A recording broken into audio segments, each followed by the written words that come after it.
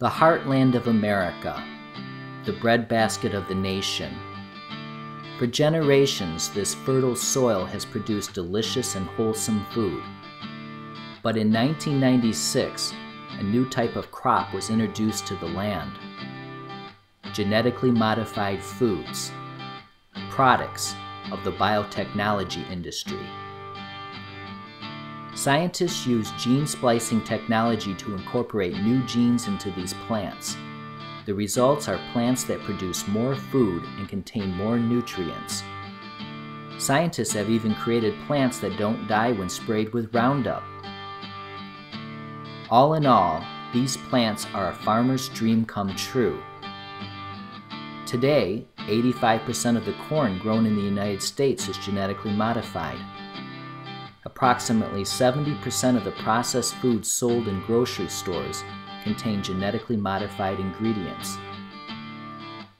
But an important question remains: are genetically modified foods safe to eat?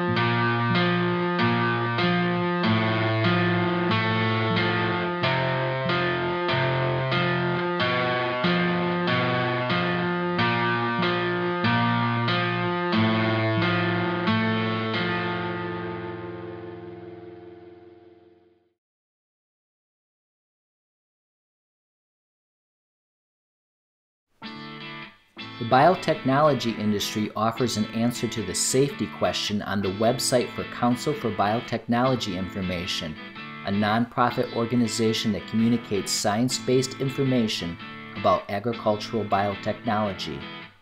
The members of this organization are the leading biotechnology companies. The website presents a series of talking points using a myth-fact format. One of them discusses the safety of genetically modified foods. In response to the claim that biotech foods are unsafe to eat, the Council for Biotechnology Information says, "The Food and Drug Administration has determined that biotech foods and crops are as safe as their non-biotech counterparts. The American Medical Association, the American Dietetic Association, and the U.S. National Academy of Sciences have also declared biotech foods safe for human and animal consumption. In addition, since being introduced to U.S. markets in 1996, not a single person or animal has become sick from eating biotech foods. Other international groups that have concluded biotech foods and crops are safe are the United Nations Food and Agriculture Organization, the World Health Organization, the International Council for Science, the French Food Agency, and the British Medical Association. The European Food Safety Authority has also found several biotech varieties to be safe for human and animal consumption." So from the biotechnology industry's point of view, genetically modified foods are safe to eat.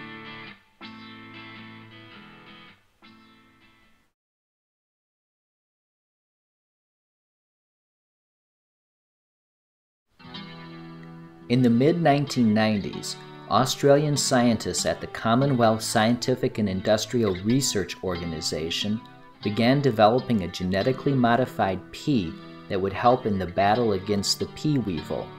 The pea weevil eats 30% of Australia's pea crops each year.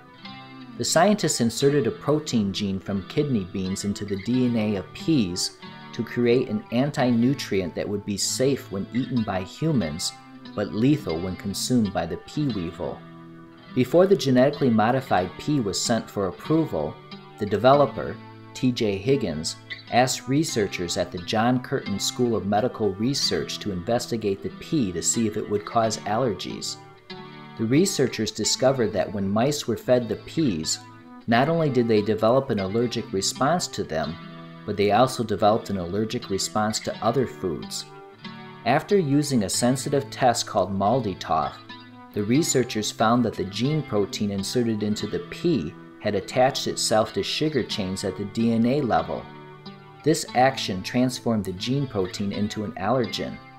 The results of this study were published in the peer-reviewed Journal of Agricultural and Food Chemistry. The details of the study were discussed in the article Frankenstein Peas. The writer of this article, Jeffrey Smith, is the author of the international bestseller Seeds of Deception. He's also the founder of the Institute for Responsible Technology, a nonprofit organization dedicated to educating policymakers and the public about genetically modified foods. The biotechnology industry responded to the pea study by saying that it proved the regulatory systems in place are effective. But the test used by the researchers, MALDI-TOF, is not used when testing and evaluating the safety of genetically modified foods. In fact, the toughest regulatory systems in the world only require the DNA screen test and the pepsin digestibility test. The researchers who studied the pea concluded that it would have passed both of these tests.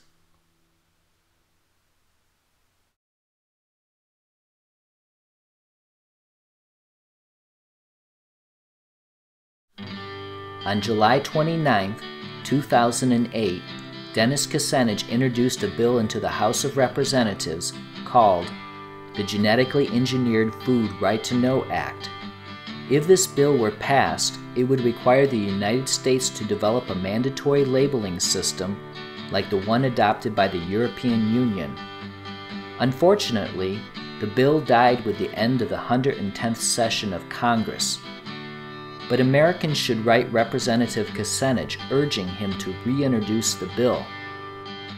They also should write their representatives asking them to support this legislation. The passing of this bill would be a step in the right direction. It would send a message to the biotechnology industry that Americans refuse to take part in an experiment without their consent. A mandatory labeling system would also encourage the biotechnology industry to engage in serious risk assessment in order to prove their products are safe. If this happens, Americans will feel more confident about having one of the safest food supplies in the world.